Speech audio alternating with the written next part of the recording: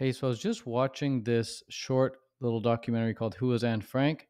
And I want to show you this 10-second clip because you'll quickly see how similar the history, how history is repeating itself. That's what you're about to see, how history is repeating itself and what to look out for. So check this out. Netherlands worsened.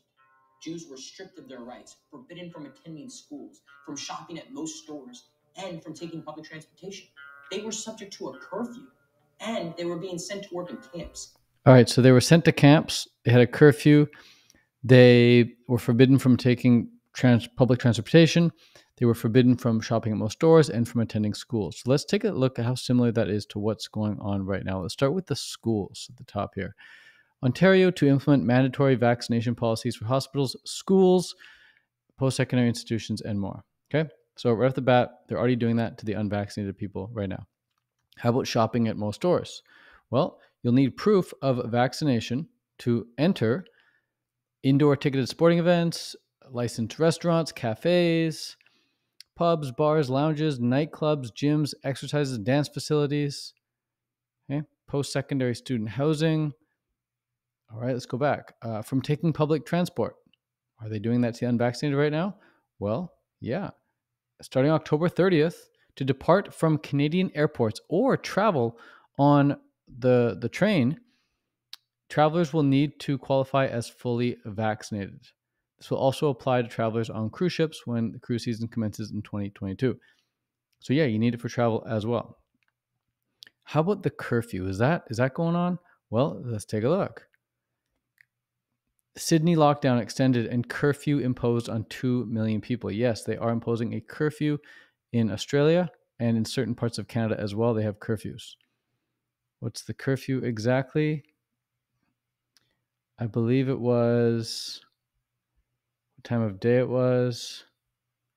I'm not sure the exact time of day, but the curfew was put in place. I think it's like you can't go out past 10 p.m. and you can't be out before 5 a.m. or something like that.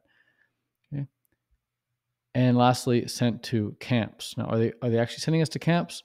Well, yeah, they're being built in Canada. They're being built in China. This is an example. China builds massive COVID-19 quarantine camp as outbreak continues. Okay, and let's just get another aerial view of these quarantine camps. This is what they look like. And let's take a look at what a concentration camp looked like from above back in the 1940s. The reason they had these camps was because they wanted to disinfect people, right? That was the whole aim of it. In fact, if you go to this Jewish virtual library, they talk about disinfection and they talk about what that was all about.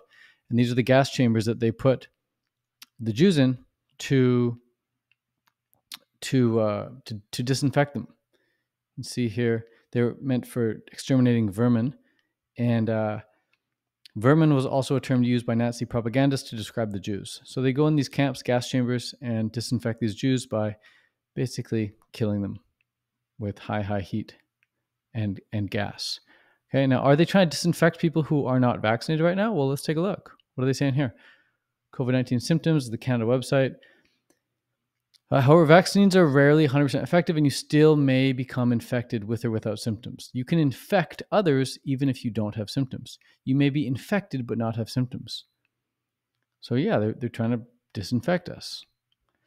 So this is just, again, it's all over my government website. It's all over the news. You just have to look back in history and see what the heck was going on back then, and you realize it didn't work out too well for people in the camps. Just saying.